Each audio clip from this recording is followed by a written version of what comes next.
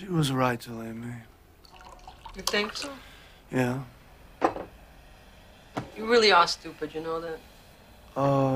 You don't know nothing about it. Look, you know, I was raised that a girl gets married young. I held out for love. I got married when I was 28. I met a man, I loved him, I married him.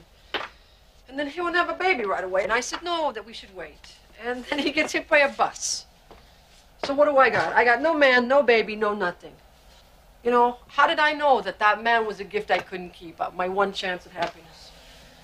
You tell me the story, and you act like you know what it means. But I can see what the true story is, and you can't. That woman didn't leave you, okay? You can't see what you are, and I see everything. You're a wolf. I'm a wolf? Yeah. You know, the big part of you has no words, and it's a wolf.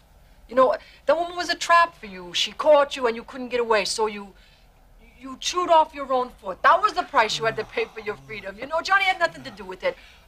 You did what you had to do between you. And now you're afraid because you know the big part of you is a wolf that has the courage to bite off its own hand to save itself from the trap of the wrong love.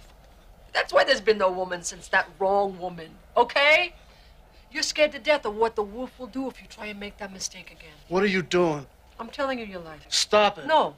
Why are you marrying Johnny? He's a fool. Because I have no luck. He made me look the wrong way, and I cut off my hand. He could make you look the wrong way. You could lose your whole head. I'm looking where I have to become a bride. A bride without a head. A wolf without a foot.